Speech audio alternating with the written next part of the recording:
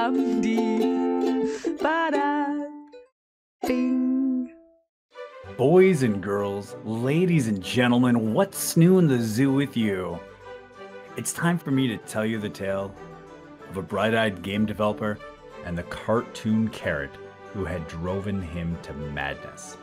How an offhanded comment, the promise of a Nintendo dev kit, and a sugar-filled stream launched him into a deep spiral.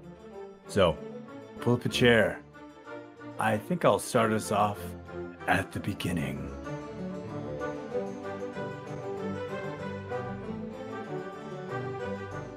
The year was 2020. Britney Spears first appeared on the radio. Some boy band from the United Kingdom were about to tour the States for the first time. TV was still black and white. Or maybe mine was just broken. Everyone wore Tamagotchis on their Heelys, and Japan was starting to create this thing called anime.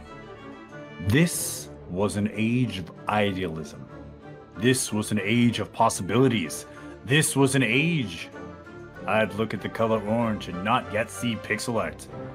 An age before the adventures of Captain Carrot. Okay, all jokes aside, around that time, I've probably been streaming for a few months, speaking through a broken Razer headset to maybe 3 viewers who were there because they probably lost a bet. And I am so thankful they did. I love you guys. By then, I'd published my first game on Steam. Harem, the Neckoning. Check it out on Steam. Hey, add it to your wish list? Why not? Do you like sweaters, coffee? How about shameless self-plugs? I like at least some of those things. Links in the fancy box below. Moving on. My understanding of pixel art was slowly improving. And to top it off, I'd finally uploaded a buggy proof of concept build for an RPG simulation game called The General. This was my baby.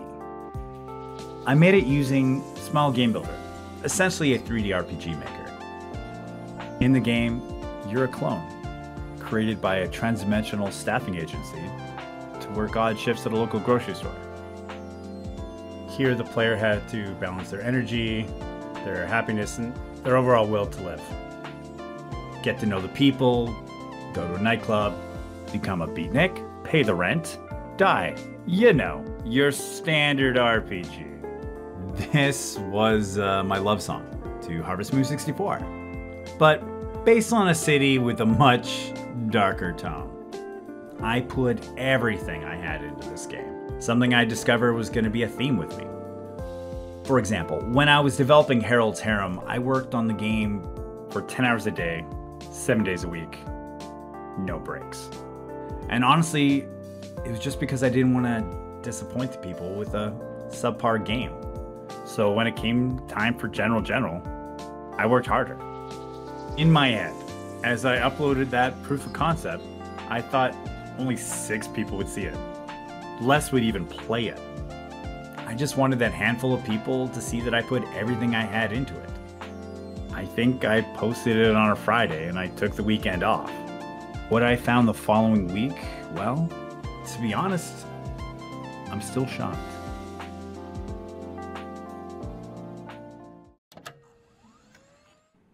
On that week I released my proof of concept, an article was written about the game. Itch had the game on their main page and shared it on their Twitter. It was overwhelming. Very overwhelming. It felt like a sea of people were invited to see my drawing on the fridge, and I was not prepared, to say the least. To many of you, this may not seem like a big deal, but for me, it was too much, because with more eyes on the project, I kept thinking, oh my god, I'm sorry it isn't better. I still have a lot to learn. Heck, I didn't really even understand how to say itch.io right. Itch.io, itch.io, chai tea latte? I'll get it one day. After that added traffic, it brought a lot of feedback my way. Some kind, some not so kind. But one thing was made very clear, I loved making video games. But if I wanted to keep at it, I had to take it a little bit more seriously. My understanding in game development, pixel art, and overall design was very limited. So I learned as much as I could at the time, watching videos, testing out ideas, improving the art. But the more I added to it, the more I understood how large of a project the General would be. So I moved my project from RPG Maker to Smile Game Builder, Frankensteining old and new assets, and I kept doing that until one day I could see the game was suffering from the very same growing pains as I was. So I made a decision, and I thought it'd be okay to take a little bit of a break from the project and level up my skills a bit, and return to the General with a fresh pair of eyes and a streamlined design. So I decided that as the game was receiving feedback, I would pause the project for maybe 2 months and try a couple of different engines and draw out a plan. That was the plan. That was the plan. 2 months in and out. What I didn't plan on was the perfect spiral. Now, to those who follow the stream know that I am bad at sub goals. Harold's Harem was created as a part of a 30-day self-challenge after the stream hit like a milestone for me of 4 subs. That's right, 4. I made a whole game because we hit a goal I didn't think we'd ever hit. So when it came to the topic of taking 2 months off, as we got some feedback from General, I work on a side project, I set the goal to 50. Hey, it took a while to get 4 subs. I had plenty of time till I had to hit 50. I surpassed that sub goal the next day. Monty, no! As for which engine I'd use, I tried a few.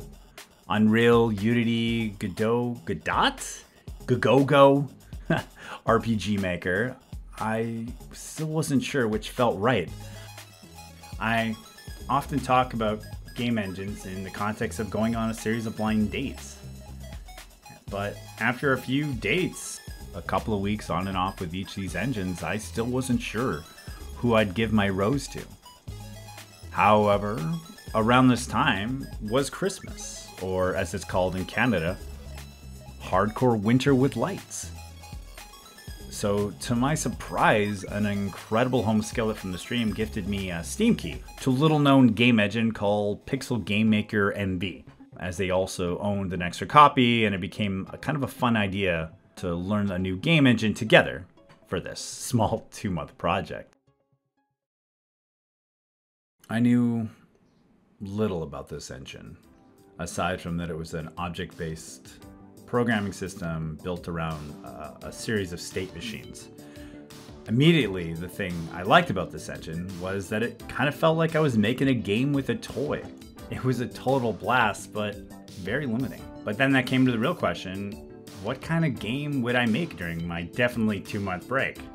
I didn't want anything too long, and I didn't want anything too short, but something that would be completed in 2 months. Well, the answer came in the form of 2 words from the keyboard of Tasuke, one of the stream's muses. They made an offhanded comment that basically inspired this whole project. Little background. As many of you will learn or may have already known, I have 2 big vices. I take jokes a little too far, and I spiral into things very easily.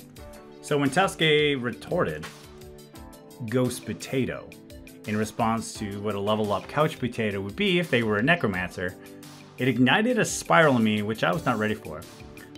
I laughed for a little longer than I cared to admit. Ghost Potato? That sounded like a supervillain to some Saturday morning cartoon. Maybe based around a vegetable hero? Like some kinda Captain Carrot with his sidekick Beat Boy? And that was it. The sketch was set, the joke was laid out, and the stream continued. And we just kept joking more and more about what that cartoon character would be, what his world would be like, how he would sound, and what would the level even look like. With that theme in mind, a goal being laid and a muse now committed, I soon took to my sketchpad, opened up my pixel art program, and fell into the void. 2 months, I said. In and out. 2 months. That was almost a year ago.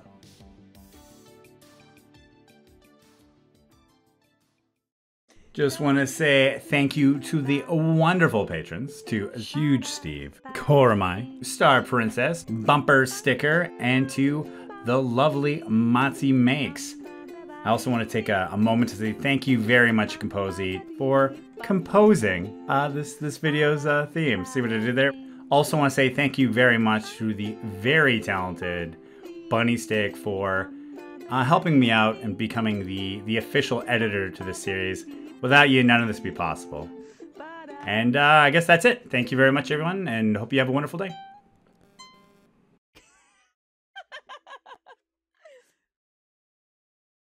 Fine, well, okay. Yes, I have a merch store. This is embarrassing. I'm not even prepared. Maybe if you want to get merch, I'll put it below, but that's all. Okay, so that's it. That's it. Moving on out.